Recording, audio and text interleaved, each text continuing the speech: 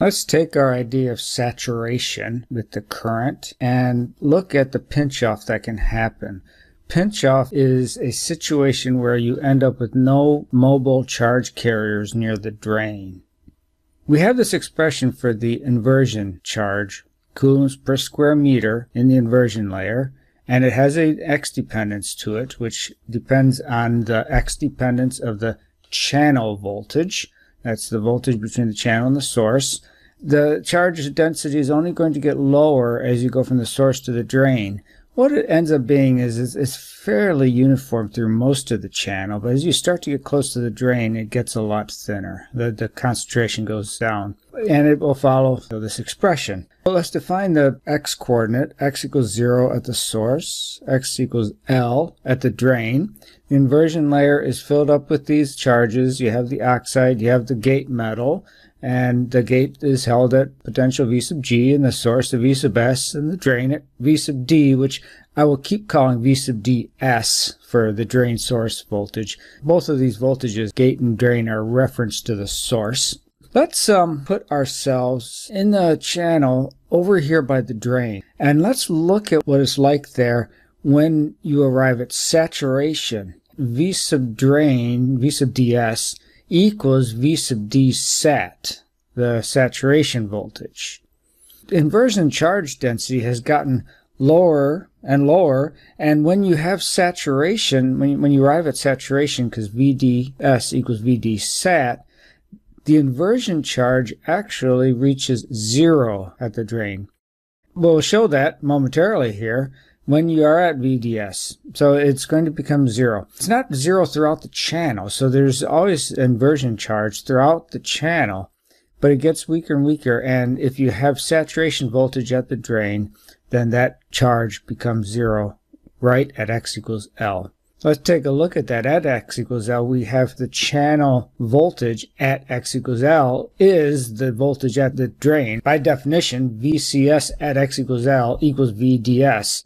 If you're at saturation, then VCS at x equals L equals VD sat. The expression we have been using for VD sat is this V gate source minus V threshold over alpha plus 1. We're not really going to talk about velocity saturation at this point.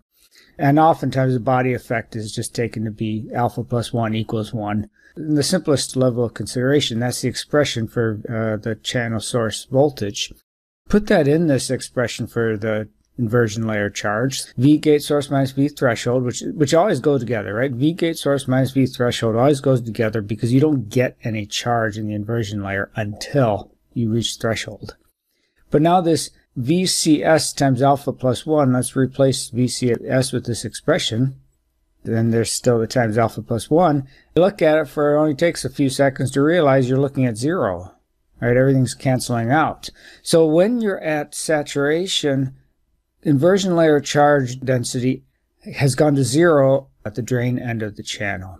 So that's pinch-off. Pinch-off is the absence of channel charge over there at the drain when you reach saturation. Well, that's the only reason you would have no charge, because you're at saturation, because V sub DS equals V sub D sat.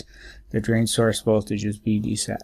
So that's pinch-off, right? Okay, let's look at some qualitative sketches of these functions. So here's the inversion layer charge across the channel, or x equals L at the drain. And it doesn't change a whole lot through most of the channel. It gets a little smaller as you go to the right, but as you get really close to the drain, it has to drop way off. This is, at saturation, the inversion charge actually goes to 0 at x equals L. So this is what the inversion charge distribution looks like right at saturation. If you're at a lower drain voltage, so you're not quite saturated, then it doesn't go to 0 here. It goes to something larger than 0. Let's also look at this inversion charge as a function, say, of potential throughout the channel. So I want to know for a moment, if the first graph here is the inversion charge as a function of where you are in the channel, here's the inversion charge concentration as a function of the potential in the channel, which by proxy is the same thing as x, right? Because V sub CS depends on x. But so when V sub CS, the channel source voltage, reaches is equal to V sub ds, that means you're at the drain. So like I said, this is proxy. The origin here is the source, because at the source, the channel source voltage equals 0. Because you're at the source. the potential between two places that are the same place is 0. At the drain, the channel source voltage is VDS. I like that word proxy. And the inversion charge as a function of voltage drops off like this. Don't expect that the potential along the channel is necessarily linearly mapped with the location. But inversion charge is certainly linear in V channel source. We've seen the expression that shows that. And it gets smaller and smaller as the V channel source gets larger and larger. And so at the drain source, it's at some value. So what's going on after here? Well, this is an attempt at answering the question of what happens as you approach saturation. If you were to graph inversion charge density versus the channel source potential, and just keep graphing it and graphing it and graphing it, it strikes the horizontal axis at VD sat. But if the drain is at a lower potential, VDS, then you never actually get there. You never have more voltage than whatever the drain voltage is. That is the maximum voltage in the system.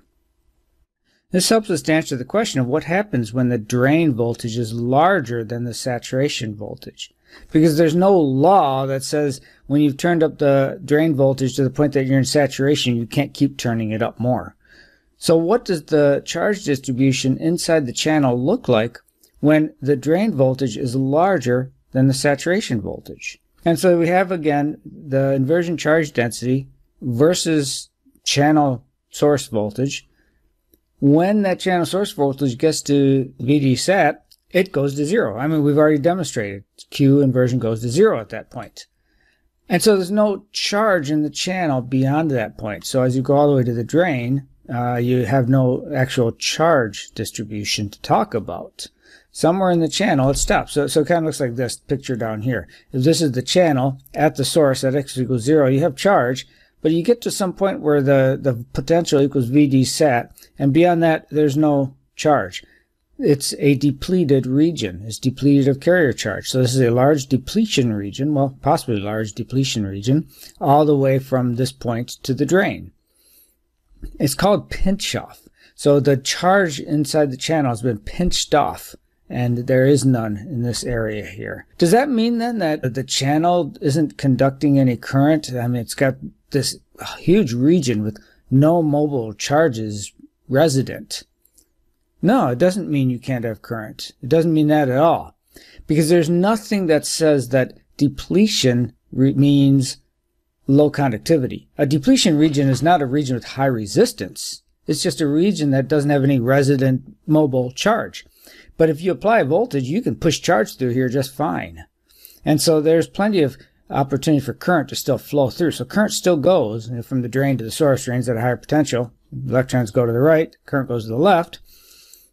So that still happens. So current goes right through the depleted region. You need to actually apply a potential to make charges go into that region. So you have to inject that current. There is a potential drop, voltage drop, across the region, right? You have VD source, V drain source at the end, and you have VD sat right here. When you have a potential difference, delta voltage, across a material, you're going to have current. I is V over R. And so there's going to be current, and that will not go to 0. All right, so that's the idea of pinch-off. Some point in the channel has its potential go all the way up to the saturation potential, and you have a depletion region from there all the way to the drain, and that's your pinch-off region.